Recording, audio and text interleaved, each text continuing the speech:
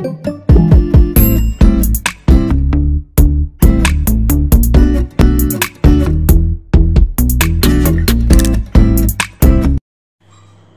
guys, today's we are discussing role of calculus in physics. बहुत important भी topic है ये। आपको मैथमेटिक्स में जो आपने पढ़ना है ये आपका लगभग 13 जो भी चैप्टर है, डिफरेंशिएशन जिसको हम बोलते हैं। और सेकेंड ईयर में जाके 12th में जो मीन्स आपके पास है 7th चैप्टर जो मीन्स सेकेंड बुक का पार्ट है, ठीक है। तो यहाँ पे जो मीन्स मैं आपको स्टार्ट में इस चीज़ को दे रहा हूँ क्योंकि फिजिक्स में तो आपको यूज़ करना ही करना पड़ेगा। और मैथ्स में मैं बता रहा हूँ कि भाई 11th में आपके पास कहाँ है, 11th में आपके पास है 13 नंबर का चैप्टर, ठीक है। मैथ्स में डिफरेंशिएशन जिसको हम बोलते हैं। और इंटीग्रेशन जो है 12th में जो सेकेंड बुक में है 7th चैप्टर। तो देखो कहाँ जो मीन्स क्या है, मतलब बहुत लेट जाके आपने इसको स्टडी करना है मैथमेटिक्स में, लेकिन फिजिक्स में इसका रोल स्टार्ट से ही जो मीन्स आगे। तो इसलिए प्राइमरी ट्रीटमेंट मैं आपको यहीं पे बता रहा हूँ। तो calculus is the branch of mathematics. Calculus is the branch of mathematics which deals with the study of differentiation and integration. Clear? Calculus is the branch of, मैं फिजिक्स में जो मीन्स पढ़ा रहा हूँ इसलिए कंफ्यूजन नहीं करना। फिजिक्स में कैलकुलस का क्या रोल है, ठीक है, ये मैं बता रहा हूँ। अब बता रहा हूँ कि कैलकुलस क्या है। तो calculus is the branch of mathematics which deals with the study of differentiation and integration. अब देखो first means we will understand what is differentiation. तो differentiation का अगर मैं सिंपल डेफिनेशन दूं तो मीन्स क्या, to find out differential coefficient of any function. Clear? To find out differential coefficient of any function, ठीक। लेकिन अब क्वेश्चन ये उठता है कि sir what is differential coefficient, क्योंकि मैं ये कह रहा हूं ना कि मीन्स क्या, to find differential coefficient of any function. तो बच्चे को पहले फंक्शन समझाना पड़ेगा, ठीक है, फिर जो मीन्स उसको डिफरेंशियल कोएफिशिएंट समझ में आएगा, ठीक है। तो मीन्स टू फाइंड आउट या means to find out differential coefficient of any function is called differentiation. Simple definition तो ये है, लेकिन एक्चुअल में उसकी मैथमेटिकल डेफिनेशन क्या है, ठीक है। तो जो मैथमेटिकल डेफिनेशन है उस पर अगर मैं आता हूँ तो वो आपको बहुत प्रॉब्लम जो मिस करेगा। देखो मैथमेटिकल डेफिनेशन क्या है इसका। मैथमेटिकल डेफिनेशन जो मैं जो आपको बता रहा हूँ उसको समझने के लिए मैं एक बार लिख देता हूँ मैथमेटिकल डेफिनेशन इसका। This one is represented by D by D x of F x is equal to limit h tends to 0 function of x plus H. इसको ऐसा जो मीन सिंबल, ऐसा जो मीन सिंबल जो मीन उसका लेते हैं, ठीक है, क्या ऐसा एफ और plus minus F x over H, ठीक है। ये देख नहीं रहा है तो थोड़ा सा जो मीन्स क्या है, क्योंकि थोड़ा इसका कलर जो मीन्स थोड़ा सा डल सा लग रहा मुझे, ठीक है। बट एक बार फिर से जो मीन्स उसको देख लो, ठीक है। यहाँ पे क्या है, D by D x of, sound का भी थोड़ा सा जो मीन्स है, ठीक है, इसको कंफ्यूज ना हो सर, ठीक है। तो D by D x of F x is equal to limit h tends to 0 function of x plus H minus F x over H. तो this one is the mathematical definition of differentiation. लेकिन देखो ये जो means मैंने यहाँ पे formula लिखा है इसका, या मैंने जो ये एक्सप्रेशन लिखा है, ये इससे आप सेटिस्फाई नहीं होंगे, ठीक है। तो सेटिस्फाई किससे होंगे फिर, समझो उसको जरा। तो ये कहाँ से आया, ये डिफरेंशिएशन क्या है, अभी आप इतना अंडरस्टैंड नहीं कर पाए। आपने केवल इतना समझा कि मीन्स कैलकुलस जो है means branch of mathematics, clear, and it deals with the study of differentiation and integration. और फिर डिफरेंशिएशन क्या है, मैंने आपको बताया कि differentiation means simply to find out differential coefficient of any function. लेकिन अब फिर क्वेश्चन जो मीन्स आता है sir what is differential coefficient, ठीक है। तो मैंने कहा मैथमेटिकल डेफिनेशन ऐसे लिखा हूं मैं, तो इसमें डिफरेंशियल कोएफिशिएंट कहाँ है, ये देखो डी बाई डी एक्स, क्या here this one D by D x is differential coefficient, D by D x is differential coefficient, differential coefficient,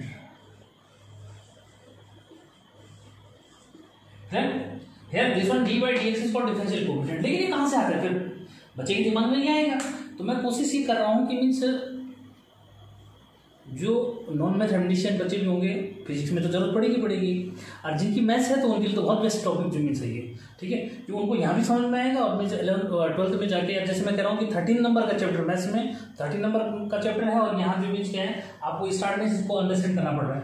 तो देखो यानी कि डी बाई डी एक्स ये क्लियर करना कि means D by D x का एक साथ मीनिंग है, ऐसे नहीं एक्स अलग है, ये एक्चुअल में ये किसकी जगह आया क्या है, तो उस क्वेश्चन का आंसर समझने के लिए तो आपने मुझे मेरे साथ कंटिन्यूस वीडियो में बना रहना है कि क्या है ये, ठीक है। तो उसको समझने के लिए देखो मैं बताता हूँ क्या है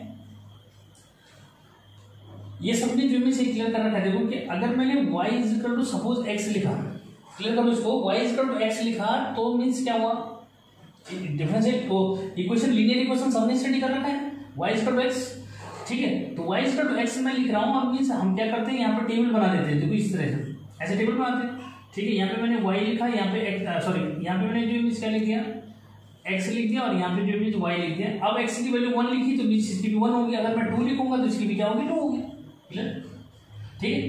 अगर मैं यहाँ पे 3 लिखूंगा तो इसकी वैल्यू भी 3 होगी, ठीक। लेकिन देखो थोड़ा सा मैं अलग से ले जाऊँ कि अगर मैं y equal to x square होगा तो क्या होगा, ये वैल्यू थोड़ा सा चेंज हो जाएगी, ठीक है।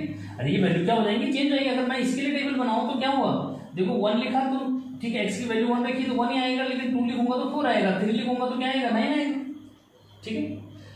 इससे जो मैं बताने का मीनिंग है यहाँ से इसलिए बता रहा हूँ मैं कि 10th स्टैंडर्ड में बच्चे ने ये पढ़ा हुआ है, ठीक है, लेकिन वहां आपने ऐसा नहीं पढ़ा इसको कि इसको बोलते क्या है।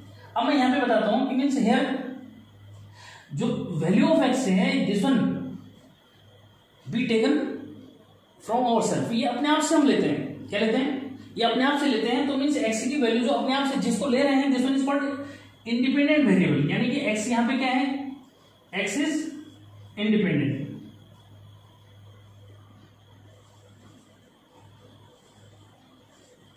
X is independent variable. Independent means अपने आप पे जो मीन्स, ठीक है, ये किसी पे डिपेंड नहीं कर रहा है, क्योंकि एक्स की वैल्यू आप ले रहे हो और वाई की वैल्यू किस पे डिपेंड कर रही है, एक्स पे। देखो यहाँ पे जो है मीन्स क्या है, एक्स की वैल्यू आपने ली यहाँ पे, तो क्योंकि देखो ये तो सिंपल है कि एक्स में कोई चेंज नहीं है, एक्स जो होगा वही वाई होगा, लेकिन यहाँ एक्स की वैल्यू में जब एक्स की वैल्यू पुट करूंगा मैं तो वाई की वैल्यू चेंज आएगी, मतलब डिपेंड तो किस पे कर रही है, एक्स पे डिपेंड कर रही है। तो means x is called independent variable and this one Y is called dependent variable, dependent variable, clear? And in this case because y is depends upon this, that's why then y is called function of x, y is called function of x, यानी कि जब x की values पे y depend करता है तो in that case y is called function of x, clear. यानी कि फंक्शन क्या हुआ, जो इंडिपेंडेंट वेरिएबल है, देखो ठीक है, इंडिपेंडेंट वेरिएबल पे जो डिपेंड करेगा दैट्स कॉल्ड फंक्शन। तो here y is called function of x, clear. तो यहाँ पे कोई कंफ्यूजन नहीं करना। अब इसमें डिफरेंशियल इक्वेशन क्या हुआ, तो मैं यहाँ पे बताऊं कि मीन्स क्या, so rate of change of y with respect to WRT, मतलब शॉर्ट में with respect to x is called differential coefficient, differential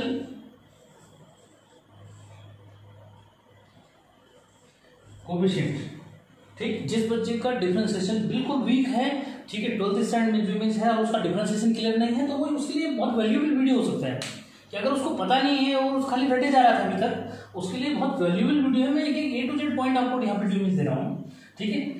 तो मैंने बेस से बता दिया आपको, जिस बच्चे को बेसिक से पता नहीं है कि भाई मीन्स देखो y इक्वल टू x आपने पढ़ा, y equal to x square पढ़ा, यानी कि y का x पे डिपेंड होना आपने पढ़ा। यहाँ पे देखो जैसे ये क्वाड्रेटिक इक्वेशन की फॉर्म में पढ़ा होता है, यहाँ पे जो मीन्स लीनियर की फॉर्म में पढ़ रहे हो, लेकिन देखो x की वैल्यू हम अपनी तरफ से लेते थे, उसको बोलते हैं हम इंडिपेंडेंट वेरिएबल, और y की वैल्यू जो मीन्स हमें गेन हो रही है तो वो है डिपेंडेंट वेरिएबल। तो means dependent variable is called function of independent variable. क्या ये क्लियर करो कि dependent variable is called function of independent variable. अब पूरा लिखूंगा तो बहुत कंफ्यूज करोगे, ठीक है। और so rate of change of, अब डिफरेंशियल कोएफिशिएंट क्या हुआ फिर? तो डिफरेंशियल कोएफिशिएंट क्या है? The rate of change of y with respect to x, with respect to x is called differential coefficient. Clear? ठीक है, तो ये तो यहां पे कहानी है। अभी देखो आगे जो मीन्स इसको क्लियर करो, फिर आगे जो मीन्स क्या है कहानी उसको समझना है। ठीक है, तो देखो यहां पे मैंने इंटीग्रेशन लिखा है, लेकिन integration this one is the inverse process of differentiation. तो पहले डिफरेंशिएशन जब क्लियर कर दोगे तो इंटीग्रेशन अपने आप क्लियर हो जाएगा। Clear? Because integration is the inverse process of differentiation. लेकिन अभी डिफरेंशिएशन ही हम आधे में पहुंचेंगे, अभी हमारा पूरा क्लियर कॉन्सेप्ट नहीं है अभी। ठीक है, हम अभी डिफरेंशिएशन के आधे में जो मीन्स पहुंचे। ठीक है, इतना हमने जो क्लियर कर दिया कि डिफरेंशियल कोएफिशिएंट जो है वो क्या है कि means rate of change of dependent variable with respect to independent variable. Clear है? तो ये अब देखो इसमें आते हैं कि मीन्स क्लियर है कि एक्स वाई की वैल्यू किस पे डिपेंड कर रही है? एक्स पे। हमने ऐसे ले लिया कि सपोज क्या, अब यहाँ थोड़ा सा मीन्स ये उसको लेकर के कंफ्यूज मत करना। यहाँ पे मैंने ऐसे ले लिया कि मीन्स क्या, late y is equal to fx। Actual में क्या है कि मीन्स y को फंक्शन बोलते हैं, तो फंक्शन के लिए हमने एक सिंबल दे दिया f और यहाँ पे लिख दिया x। क्यों? क्योंकि y जो है फंक्शन है किसका? x का। अरे y जो है किसका फंक्शन है? तो यहाँ हम क्या करते हैं उसको y इक्वल टू fx लिख देते हैं। ठीक है, अब देखो यहाँ पे जो क्लियर करो कि मीन्स क्या कि if delta x is increment in x, then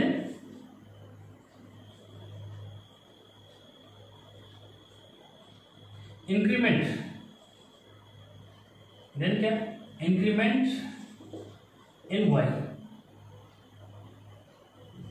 let delta y, या ऐसे ले लिया कि मीन्स डेल्टा y से, या ऐसे भी कर सकते हो, ये कंसीडर कर दे कि मीन्स डेल्टा y है। ठीक है, अच्छा इंटीग्रेशन का हेडिंग में यहाँ से जो मीन्स हटा रहा हूँ अभी।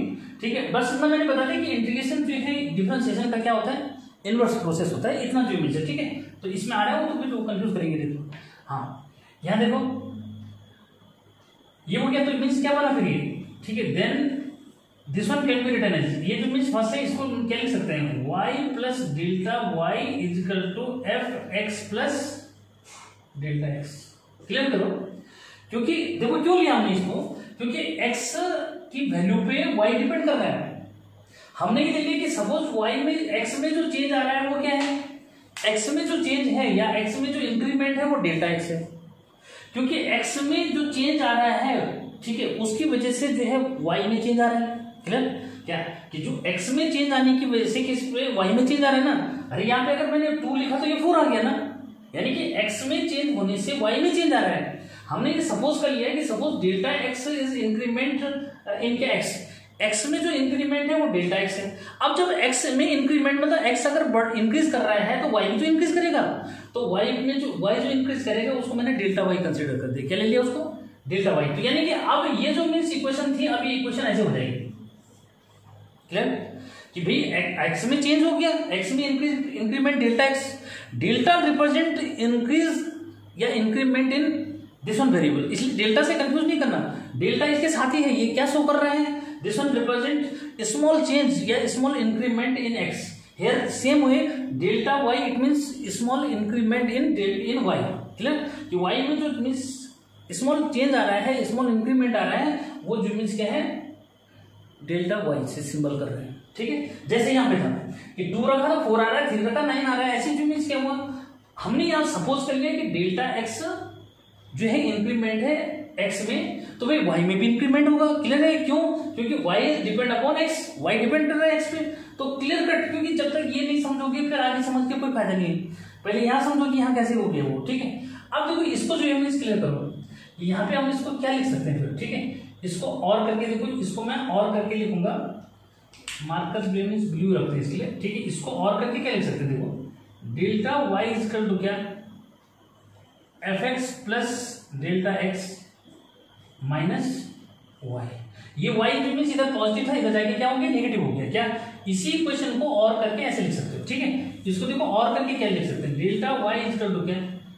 fx plus delta x minus fx। Confuse हो? कंफ्यूज नहीं होना, देखो y equal to F x है, मैंने y को क्या लिख दिया, यहाँ पे एफ एक्स लिख दिया। बहुत इंपॉर्टेंट पॉइंट है, इसको समझना है यहाँ पे, ठीक है। क्या क्या मैंने ये जो y मैं यहाँ से इधर ले गया था, ठीक है, यानी कि लेफ्ट हैंड में था, लेफ्ट हैंड से राइट हैंड में गया तो उसकी जगह एफ एक्स लिख दिया। क्लियर है ये, ठीक है। इसको और करके क्लियर करो कि because delta x is small increment, ठीक है, देन क्या डिवाइडिंग दिस, डिवाइडिंग सिंस ऐसे मींस ऐसे डिवाइडिंग क्या, dividing this by delta x, इसको डेल्टा एक्स से डिवाइड कर, ठीक है, क्योंकि ये डेरिवेशन उसको समझ रहे हैं आपकी क्या है डिफरेंशिएशन, उसको समझने के लिए देखो डेल्टा एक्स से डिवाइड करते हैं, ठीक है। तो delta Y upon delta x is equal to F x plus delta x minus F x over delta x. कोई कंफ्यूज नहीं, क्लियर। इसमें देखो डेल्टा डेल्टा जो है हम क्या करते हैं, कंटिन्यूअस लिखते हैं, इसलिए कंफ्यूज क्रिएट करता है, ठीक है। तो इसको मैं वो समझा रहा हूं, जरा उसको क्लियर करना कि सिंस क्या delta x tends to zero, क्या मतलब एक्स जो है मीन्स डेल्टा जो इंक्रीमेंट इन एक्स है this one is tends to zero, इसका मीनिंग क्या हुआ, बट नेवर बी जीरो, ये जीरो की तरफ जो है अग्रसर है। देखो इसका टेंड्स टू का मीनिंग क्या हुआ, tends two means towards zero but never be zero, delta tends to, ये एरो जो मीन्स इंडिकेशन जो मीन्स लगा रहा हूं मैं, ये क्लियर करो कि this one represent delta x tends two means towards की ओर की तरफ, हिंदी में उसको जो मीन्स ऐसे बोलेंगे, और this one never be zero, ये जीरो की तरफ तो जा रहा है लेकिन जीरो नहीं होगा, क्योंकि जीरो होने पे यहां जीरो रखूंगा मैं तो ये टर्म नॉट डिफाइंड हो गई है, एग्जिस्ट नहीं करेगा ये, ठीक। तो this one is a very very important lesson and that's why mathematics is mother of all subjects, very important use of mathematics in physics. तो इसको क्लियर मीन्स अंडरस्टैंड करो कहां पे जो मीन्स क्या हो रहा है, ठीक है। तो अब क्या हो जाएगा, since delta x tends to zero therefore taking limit both side, ठीक है, इसका जो मीन्स लिमिट ले लो तो क्या हो जाएगा, ये हो जाएगा limit delta x tends to zero, इसमें एरो है इसलिए कंफ्यूजन नहीं करना, limit delta tends to zero dy, ये delta Y sorry, delta Y over delta x is equal to limit delta x tends to zero function of x plus delta x minus F x over delta x, clear. ये अब देखो यहां पे जो changes करते हैं, क्योंकि delta delta लिखने में ये प्रॉब्लम करता है, तो अब देखो क्या क्या रिप्लेस हो रहा है, ठीक है। यहाँ पे क्या क्या जो मीन्स रिप्लेसमेंट जो मीन्स दे देते हैं उसको जो मीन्स समझो, ठीक है, कि इसको क्या क्या जो मीन्स रिप्लेसमेंट जो मीन्स दोगे इसको समझो, ठीक है। देखो here this one is instantaneous change, this one represent instantaneous change in y with respect to x, that's why this one will be replaced by here limit delta x tends to 0 delta y over delta x is equal to dy over dx, clear। कि now this one is it's a simple representation, इसका एक simple जो means representation है, इसको हम बोलते हैं क्या, instantaneous change in y with respect to x and this one be now represented by dy over dx, इसको हम फिर किससे सिंबल दे देते हैं, dy over dx। इसका मीनिंग ये हुआ कि डेल्टा को हमने किससे रिप्लेस कर दिया, d से रिप्रेजेंट कर दिया, ठीक है। तो इसलिए कंफ्यूजन नहीं करना। तो this one is the differential coefficient of y with respect to x, here clear, in the and delta x is equivalent to h, so in that case this one above representation will be this much, now limit h tends to 0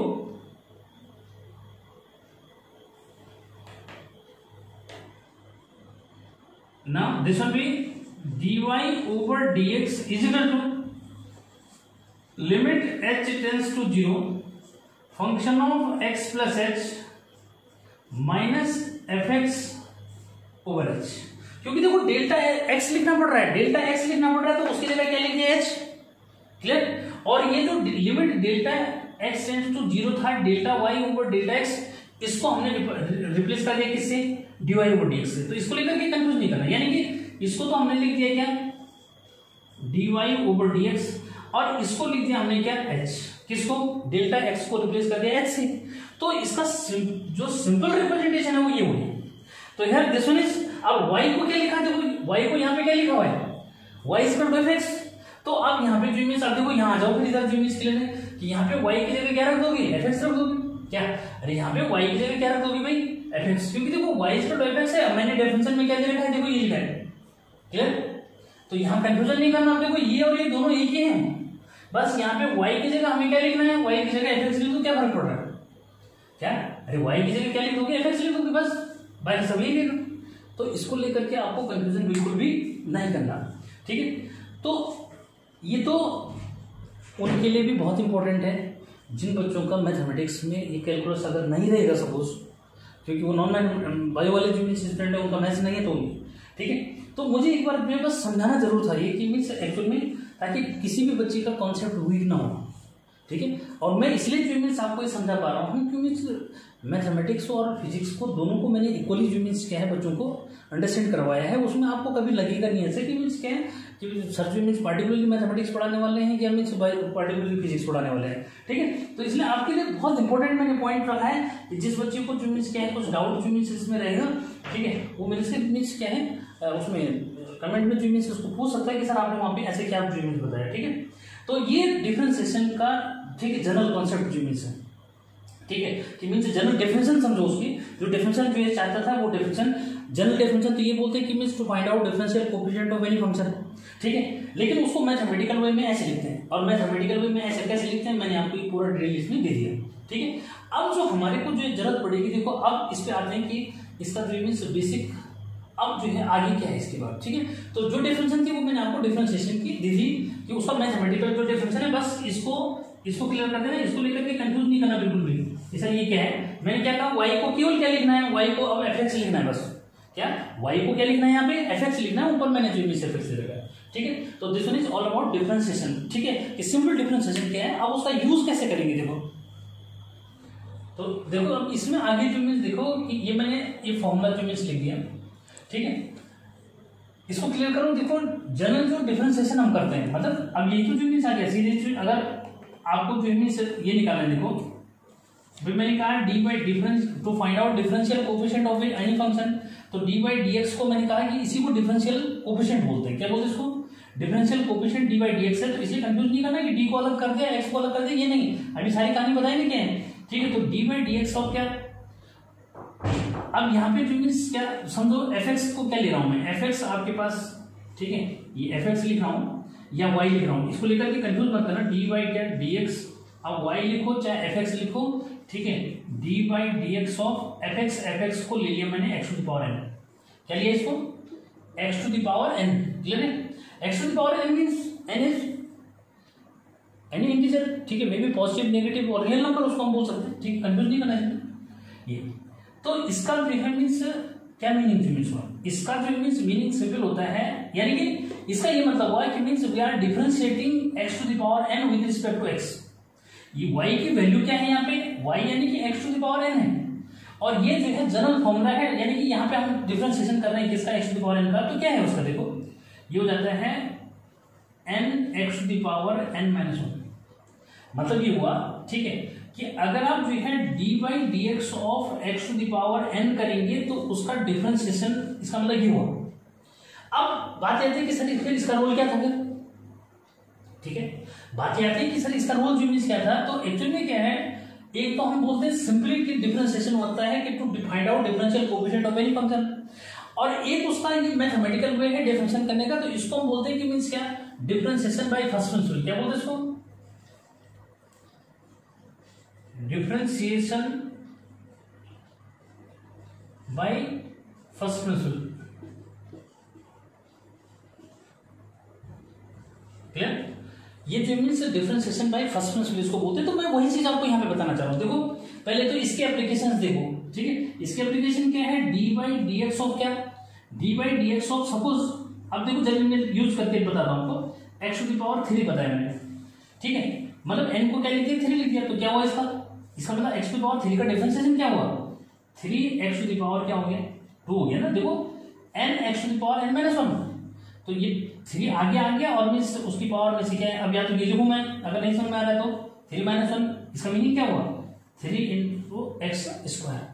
ठीक है, ऐसे देखो अगला बताता हूँ, यानी कि अगर मैं डिफरेंशिएशन कर रहा हूँ x टू द पावर 4 का, इसका मीनिंग क्या हुआ, इसका मीनिंग हुआ 4x to the power 4 minus 1। अच्छा सी जाओगे तो डायरेक्ट मीन्स लिखोगे ना, डायरेक्ट लिखोगे इसको, क्लियर है कि मीन्स पावर आगे आ जाती है और उसमें से एक पावर एक 1 जो से डिक्रीज कर जाता है। ठीक है, ऐसे किसका समझो, ऐसे और नंबर का मैं दे रहा हूँ क्योंकि फिजिक्स में यही यूज होना है, इसको जरा समझना है यहाँ पे जरा। ठीक है, ठीक कैसे यूज होना है तो फिर वो भी बताऊंगा साथ में। अभी पहले रनिंग में इनको समझो, पावर ये समझना है। ऐसे में अगर D by D x of x to the power 5 लिखूंगा तो क्या होगा, अभी D by D x to the power 5 means 5 x to the power 4 हो जाएगा। ठीक है, अब थोड़ा सा डिक्रीजिंग देखो, इंक्रीजिंग ऑर्डर में तो आपने देख ही लिया इसको, अब देखो डिक्रीजिंग ऑर्डर में देखो कि अगर मैंने सपोज जो है D by D x of क्या ले लिया एक्स ले लिया। अब देखो बच्चों को कंफ्यूज होना कहाँ से शुरू होता है।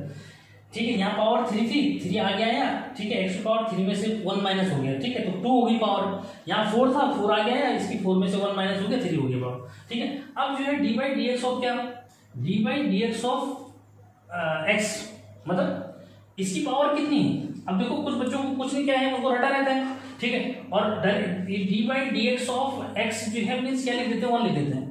ठीक है, तो बच्चों के लिए बड़ा सरप्राइज जो मीन्स है, तो समझो उसको कैसे वो 1। ठीक है, क्लियर है कि D by D x of x जो मीन्स, देखो मैंने यहाँ पे क्या बताया 3 बताया, पहले 2 भी बता देता हूँ, ध्यान रखो जरा। ये पावर कितना है, 3 पावर वाला बता दिया, 4 पावर वाला बता दिया, 5 वाला, जरा 2 वाला बता देता हूँ। 2 वाले में क्या हुआ, 2 वाले में ये हो गया कि 2 आ गया है, x to the power 2 minus 1, तो कितना हुआ अभी 2 एक्स टू द पावर 1 हो गया ना, क्या 2 एक्स टू द पावर 1, यानी कि सिंपली क्या लिख देते हैं उसको 2x लिख देंगे, क्या लिखेंगे उसको 2x लिख देंगे। ऐसी पेमेंट्स क्या लिखूं, D by D x of क्या, अब किसका नंबर आया x, भाई मैं यहां से भी बता सकता था, ठीक है, लेकिन ताकि आप जल्दी अंडरस्टैंड करें उसको, इसलिए मैंने जो ऐसे बताया। अब पावर क्या है x का मीनिंग क्या हुआ, अरे यहाँ पे क्वांटिटी अगर x है तो इसका अंडरस्टूड है कि इसकी पावर क्या है 1, भाई x की पावर, क्योंकि 1 ही एक ऐसा है जिसको लिखते नहीं, रिप्रेजेंट नहीं करते उसको। ठीक है, तो यहाँ क्या हुआ देखो 1 x to the power 1 minus 1, it means क्या x to the power 0, it means 1 into 1 equal to 1। ठीक, अब पता लगा D by D x of यानी x का डिफरेंशिएशन वन कैसे होता है, ये देखो लिखा हुआ है, कैसे हुआ, कंफ्यूजन नहीं देगा। अब इनमें से एक और इंपॉर्टेंट देखो कि अगर अब x के बाद बचा क्या है, कोई कांस्टेंट c लिख दिया मैंने उसमें, कांस्टेंट मतलब which is independent from x। अब c क्या हो सकता है, c कुछ भी हो सकता है, 3 4 5 6 7 कुछ भी, तो मींस क्या है a to z कोई भी कांस्टेंट क्वांटिटी हो सकती है, बस वो x नहीं होना चाहिए। क्या नहीं होना चाहिए, वो x नहीं होना चाहिए, तो उसकी जगह कुछ और ले लिया, तो मैंने यहाँ पे सिंपली c ले लिया उसकी जगह। ठीक है, तो मैं कह रहा हूँ c क्या है, c 1 हो सकता है, 2 हो सकता है, 3 4 5 6 नेगेटिव क्वांटिटी पॉजिटिव कुछ भी हो सकता है। ठीक है, तो अब उसके लिए क्या करोगे फिर, ठीक है देखो इसके लिए करेंगे कि मीन्स c को तो बाहर ले लोगे, क्योंकि इसका तो कुछ हो नहीं सकता, c बाहर ले लोगे तो यहाँ पे 1 क्रिएट तो कर सकते हैं भाई। अगर मैं c into 1 लिखूंगा तो क्या होगा, c तो यहाँ पे मैंने 1 रख दिया, कंफ्यूज है कि 1 क्यों लिखा, क्या फर्क पड़ रहा है अगर मैं c को यहाँ इसके साथ दूंगा 1 के साथ, तो c तो रहेगा। ठीक है, अब इसको आगे समझो कि मींस क्या, this one d by D x of x to the power 0 लिख सकता हूँ भाई, 1 को क्या लिख सकते हैं x टू द पावर 0 लिख सकते हैं। ठीक है, x टू द पावर 0 लिख सकते हैं, तो c into x to the power 0 क्या है, आगे आ जाएगा x टू द पावर के 0 माइनस 1, लेकिन 0 देखो किसी भी क्वांटिटी से मल्टीप्लाई होता है तो रिजल्ट क्या आता है 0।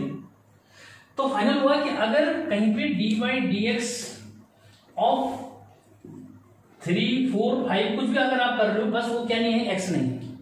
ठीक है, तो यानी कि उसका 0 हो गया। Suppose D by D T, अब देखो x की जगह मैंने क्या ले लिया t, क्योंकि यहाँ टाइम के रिस्पेक्ट में आएगा हर समय। ठीक है, क्या इसलिए कंफ्यूज नहीं करना, फॉर्मूला तो फॉर्मूला है ना, ट्रिग्नोमेट्रिक कंसेप्ट में क्या करते हो, साइन थीटा लेते हो तो साइन x भी लिखते हो ना। ठीक है, कुछ भी लिख देते हैं लेकिन फॉर्मूला चेंज नहीं होता, ऐसे यहाँ पे।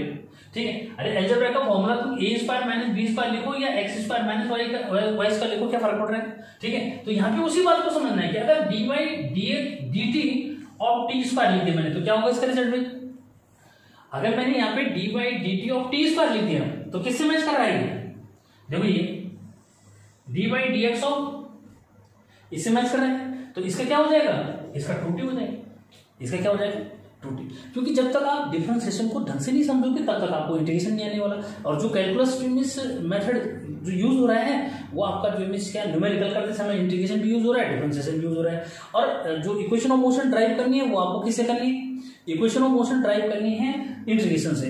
अब इंटीग्रेशन आपको तब समझ में आएगा जब डिफरेंशिएशन समझ, क्योंकि डिफरेंशिएशन का इनवर्स प्रोसेस है क्या, इंटीग्रेशन। क्लियर है?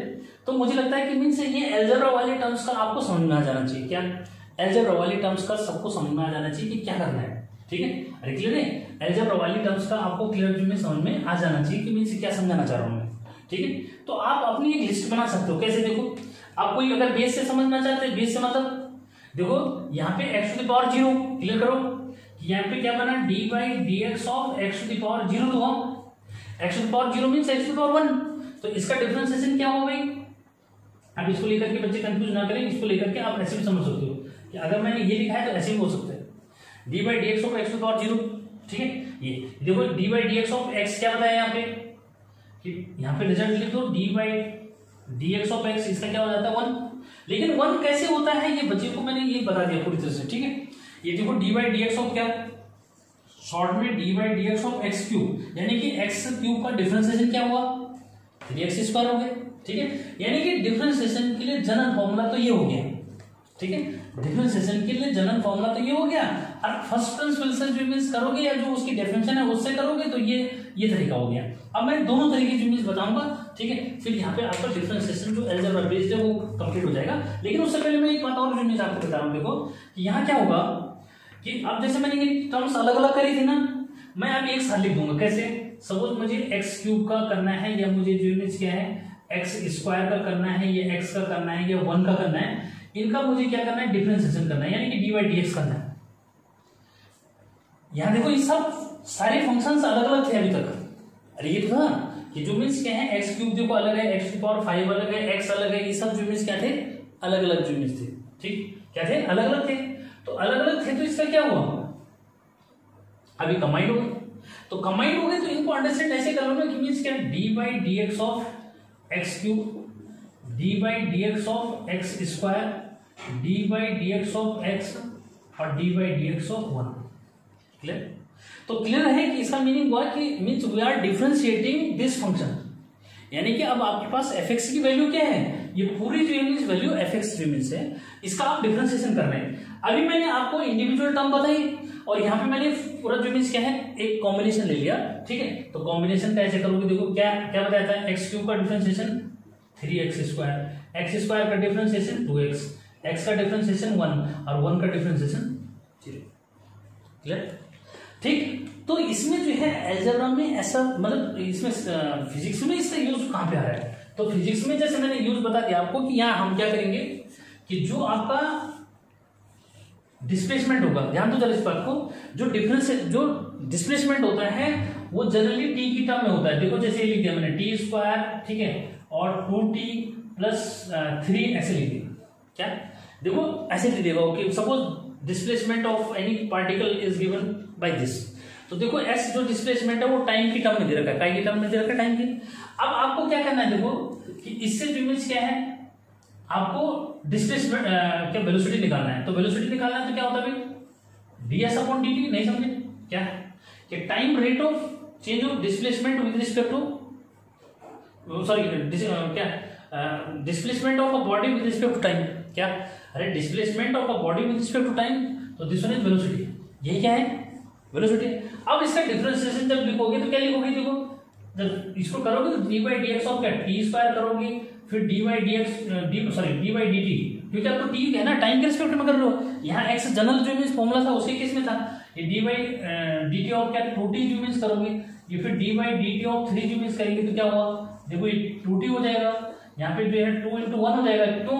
अब देखो यहाँ पे भी समझना है कि 2 into t है, 2 into t है तो 2 मल्टीप्लाई में इसके कांस्टेंट क्वांटिटी है, मल्टीप्लाई में तो उसको बाहर रख देंगे, ठीक है क्या, यहाँ पे 2 मल्टीप्लाई में तो इस 2 को आप बाहर रख सकते हो, ठीक है, क्योंकि मल्टीप्लाई में अगर वो जैसे ये देखो 3 इंडिपेंडेंट है तो 3 का करोगे तो 3 का कांस्टेंट के बेस पे कैसे गया था बताया ना, कांस्टेंट का जो 0 होता है तो यहाँ 3 कांस्टेंट टर्म होगी, इसका क्या होगा 0, तो फाइनल हुआ कि आपकी स्पीड जो मीन्स क्या आ गई 2t + 2 हो गया, क्या हो गया 2t + 2 जो मीन्स हो गया, ठीक। तो ये जो मैंने बताया है ये आपको ये तरीका जो मीन्स बताया कि आप कैसे जो मीन्स क्या है डिस्प्लेसमेंट से वेलोसिटी निकालेंगे। और what is the application of calculus और डिफरेंशिएशन इन फिजिक्स, ठीक है। तो आपको डिस्प्लेसमेंट दे रखा था, आपने वेलोसिटी निकाल दी, ठीक है। अब वेलोसिटी से आप एक्सेलरेशन निकाल सकते हैं। अरे वेलोसिटी से क्या निकाल सकते हैं? एक्सेलरेशन निकाल सकते हैं। कैसे निकालोगे? देखो यहीं पे समझो उसको कि भाई वेलोसिटी आपकी आई 2t+2। अरे वेलोसिटी क्या आई? 2t+2। अब change in velocity per unit time बताया एक्सेलरेशन होता है क्या? ये change in velocity per unit time क्या होता है? एक्सेलरेशन होता है। तो देखो मैं यहाँ पे dv/dt कर दूंगा तो ये a बन गया। तो क्या हो गया? Change in velocity per unit time means क्या हो गया? एक्सेलरेशन हो गया। तो यानी कि आप इसका डिफरेंशिएशन करोगे, तो इसका डिफरेंशिएशन करोगे तो d/dt ऑफ 2t, तो 2 को तो बाहर ले लोगे और ये t रहेगा अंदर, d/dt ऑफ ये वाला t का तो क्या रहेगा? ये इंडिपेंडेंट टर्म हो गई, तो 2 × 1 प्लस ये 0 हो गया तो 2 है। यहाँ पे एक्सेलरेशन कितना हो गया? 2। अब ये डिपेंड करेगा कि सपोज ये किसमें डिस्प्लेसमेंट मीटर ज्योमेट्री में दे रखा है और टाइम आपका सेकंड में है, तो जो ये वेलोसिटी आई ये मीटर पर सेकंड हो जाएगी, और जो ये एक्सेलरेशन ज्योमेट्री आया 2 ये मीटर पर सेकंड स्क्वायर हो जाएगा, ठीक। तो ये ज्योमेट्री और भी एग्जांपल ज्योमेट्री समझाऊंगा, एप्लीकेशन बताऊंगा। बस अभी मैंने ये एप्लीकेशन बताया कि भाई किस तरह से ज्योमेट्री क्या है, जो कैलकुलस का यूज आपका फिजिक्स में ज्योमेट्री आ रहा है, ठीक है। तो मैंने बताया कि इसमें डिस्प्लेसमेंट गिवन होता है, आप वेलोसिटी निकालोगे और एक्सेलरेशन निकालोगे। पहले डिस्प्लेसमेंट गिवन होगा, डिस्प्लेसमेंट का जब डिफरेंशिएशन करेंगे टाइम के रिस्पेक्ट में तो वेलोसिटी आएगी, और जब जो मींस क्या वेलोसिटी का टाइम के रिस्पेक्ट में डिफरेंशिएशन करेंगे तो क्या आएगा? एक्सेलरेशन। देखो ना, अरे change in velocity per unit time है तो एक्सेलरेशन बोल देते हैं उसको, ठीक है। Change in displacement per unit time तो वेलोसिटी बोल देते हैं, ठीक है। तो फाइनल हो गया कि जो डिफरेंशिएशन का यूज है वो क्या है कि डिस्प्लेसमेंट गिवन होना चाहिए। डिस्प्लेसमेंट जब गिवन होगा तो उससे आप वेलोसिटी निकाल सकते हैं, और वेलोसिटी से क्या निकाल सकते हो? एक्सेलरेशन निकाल सकते हैं, क्लियर। तो this one is the application of simply differentiation in this. थोड़ा सा मीन्स अगर क्वेश्चन माइंड में ऐसा आ रहा है कि सर इसका रोल तो हुआ ही नहीं, एक्चुअली में इसका रोल यहाँ पे आपके पास, क्योंकि ये थोड़ा सा टफ लेवल जो मीन्स है, ठीक है। फिर भी मैं चाहूंगा कि मीन्स आपको एक एप्लीकेशन में इसका भी बता दूं। देखो ये मैंने कर ही रखा है, देखो सिंपली क्या एक्स स्क्वायर का डिफरेंशिएशन सबको पता है, एक्स स्क्वायर का डिफरेंशिएशन ये तो इस वाले फॉर्मूले से कर दिया, और इस वाले से जब करोगे तो इस वाले से करने में और इस वाले से करने में जो मीन्स क्या है फर्क पड़ेगा। या आप जो मैंने ये फॉर्मूला लिखा ये भी इसी के बेस पे लिखना है, मतलब अगर माइंड में आ रहा होगा सर आपने तो कहा डिफरेंशिएशन की डिफरेंशिएशन ये है और आप डिफरेंशिएशन इसलिए ये कर रहे हैं, ठीक है। ये जो बन रहा है ना ये इसका शॉर्टकट मेथड है, क्या ये इसका शॉर्ट मेथड है। मैं अभी आपको इसी का क्लियर करके बताता हूँ कि मीन्स इसमें और इसमें क्या डिफरेंस है। एक्चुअल में ये जो d/dx और ये आया है ये इसी की हेल्प से आता है, ठीक है। तो ये उन बच्चों के लिए है जिनका मैथमेटिक्स ही है, मतलब उनके लिए मीन्स यूज होगा।